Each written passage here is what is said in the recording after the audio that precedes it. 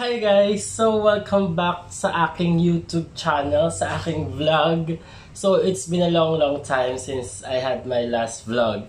Pero tonight, gagawa tayo ng unboxing. And yung previous vlogs ko is unboxing about Lazada purchase. And then yung iba is I think Zalora, something like that. And today, may iba yung natin, yung unboxing natin. Kasi hindi siya nanggaling sa Zalora or hindi siya nanggaling sa Lazada. It's from one of the well-known designer dito sa Pilipinas. Kaya, huwag na natin patagilin. And guys, welcome sa aking vlog. And this is Kiko's Travel Mania.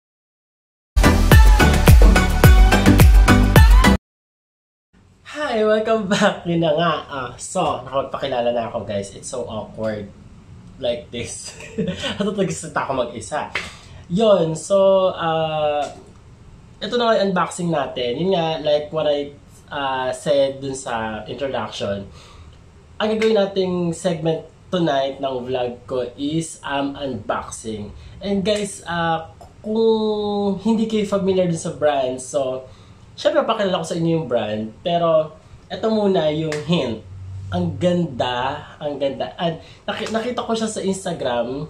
A friend of mine on Facebook posted a video of this. So, medyo out of curiosity. So, I purchased something from them. So, yun nga, dumating siya kanina from them. And din-deliver siya with LBC.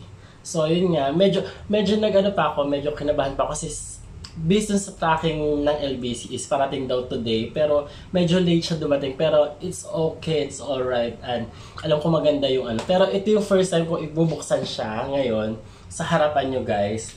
So eto na, huwag natin patagalin guys, so, because I'm so excited. I'm so very excited. So guys, huwag natin tingnan yung pangalan ko guys. Ito yung box. Iyan yung box. Nakalagay sa harapan talaga. Hindi ko alam kung bakit sa harapan inilagay yung pangalan ko. I don't know why did they do that. Pero siguro para makita agad na ako yun. Hindi naman ako nawawala. So, I love having a delivery into my office. Pero the awkward thing is, every time they went through the door, they always shout my names. Medyo awkwardness overload. Kasi it's so... maganda ba yung pangalan ko, pero it's depende sa school, depende sa pronunciation nyo, pero yun nga. So ibuksan na natin. So ito siya guys, so well sealed as you can see guys. So ano kayong laman nito guys? Buksan na natin. Hanap natin yung scissor. Scissor.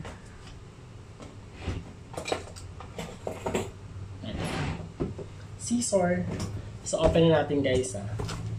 Let's start from here.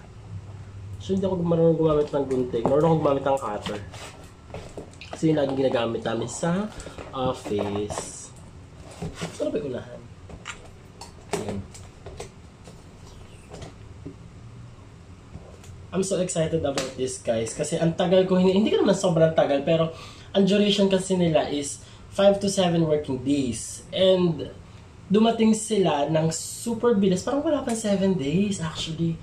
Pero 5 days. Pero wala pa 7 days. Pero at least, it went to my office ng super bilis lang and super smooth yung transactions natin.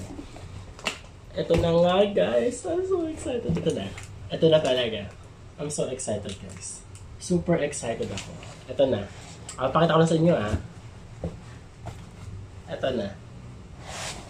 Kita nyo? Yan. It's a brand from Bragais. I don't know how to pronounce it. Bragais or Bragais. What's the difference? Bragais. Pero, yan. Bragais. Yan, guys. I love the brand. I love the how they do things. Kasi, konting lecture time. Yung Bragais kasi is one of the well-known brand dito sa Pilipinas. Kasi ito, Filipino-made siya by Mr. Jojo Bragais, and he was my friend on Instagram and also the official site of Bragais.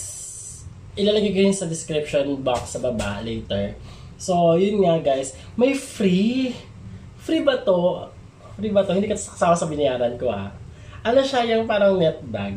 Net bag bang tawag dito? Guys, hindi ko alam talaga. Hindi naman kasi ako nagaganto. Pero I love it. Yan. Hindi ko alam kung lalagyan siya ng lalagyan siya ng sapatos. Pero nakatuwa. Thank you guys. Yon. So, first pa lang yan guys. Hindi pa yan yun. Ito na. Slipper. Diba guys, ang laki ng slipper. Sandals actually to. Pero hindi ko alam. First time ko nagkaroon ng ganito in my entire life. First time ko nagkaroon ng ganito. Guys, ito yung ang lakas makamayaman ko kasi gold. Kasi I love gold kasi. I love gold talaga. Ever since. Yon. Ang ganda nung shoes niya, makapal. Then leather talaga siya. Leather. May leather. Yun, guys. Guys, na-purchase ko to through their Instagram. And then, it is Bragais_official. Ilalagay ko sa description box. And, very smooth nung transaction namin. Kasi, nung una, nakita ko lang siya sa Instagram. Then, nag-browse ako ng Instagram nila. And nakita ko to, sabi ko, wow.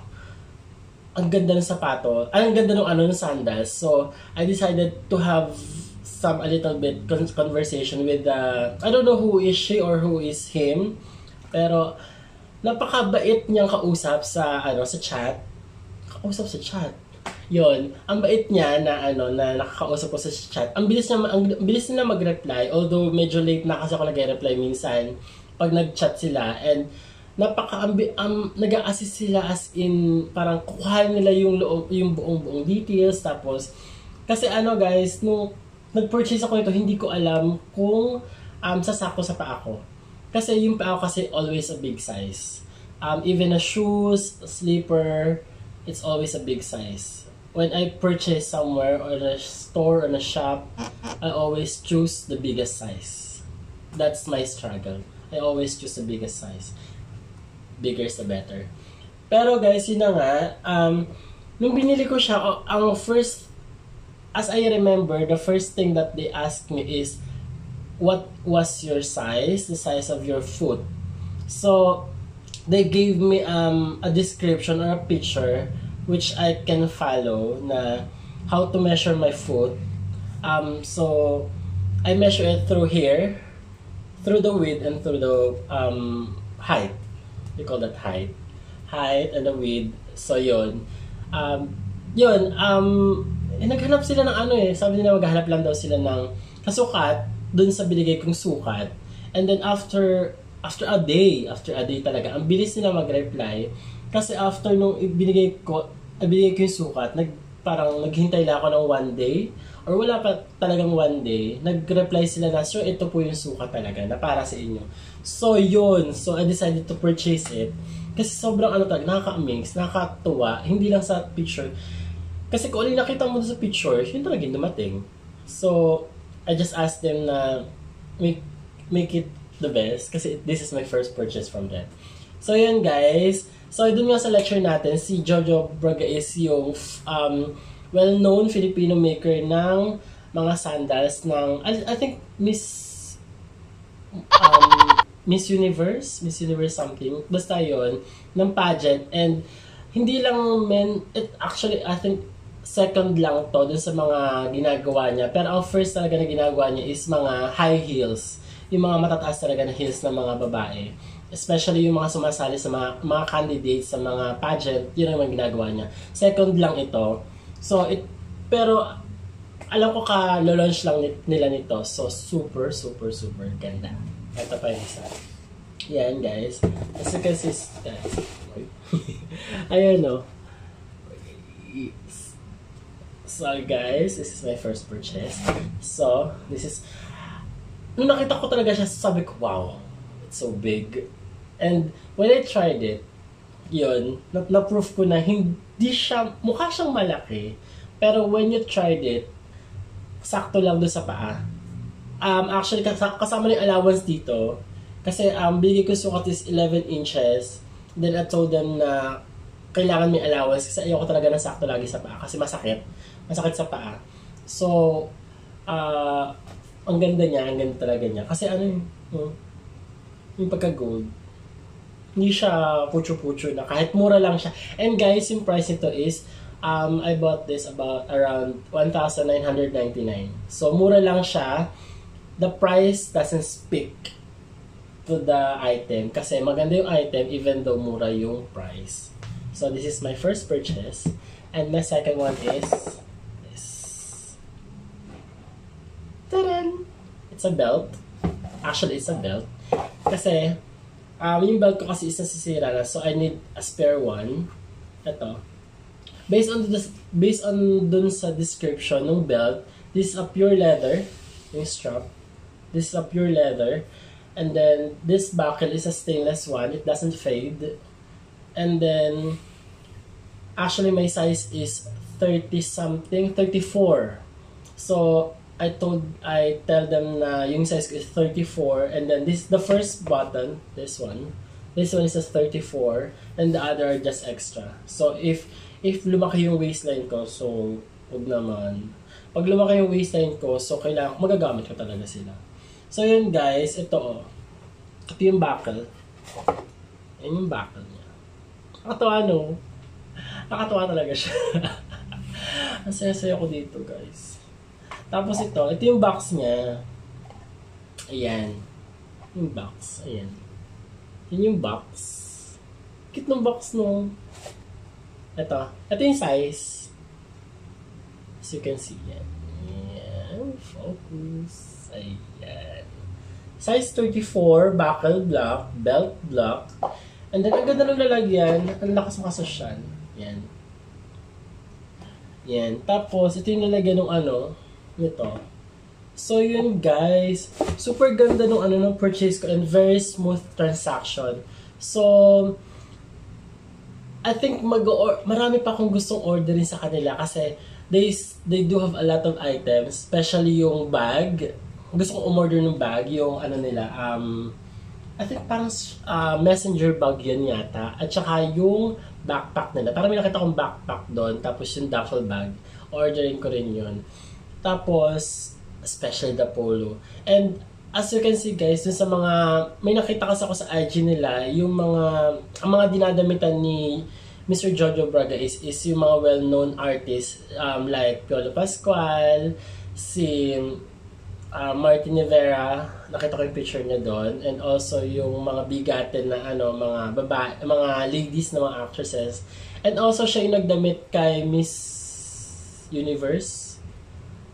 Yun, Kaartehan Gray. Siya yung nandun siya sa pageant, and siya rin yung gumawa ng sandals ni Kaartehan Gray. So yun guys, in case gusto nyo mag-purchase ng ganito guys, ilalagay ko yung description doon sa description box ko. And guys, super ganda niya, super worth it yung yung pera na i-spend nyo para this item na to. Yan guys. Yan. Yan yung brand, and this is size. Size 11.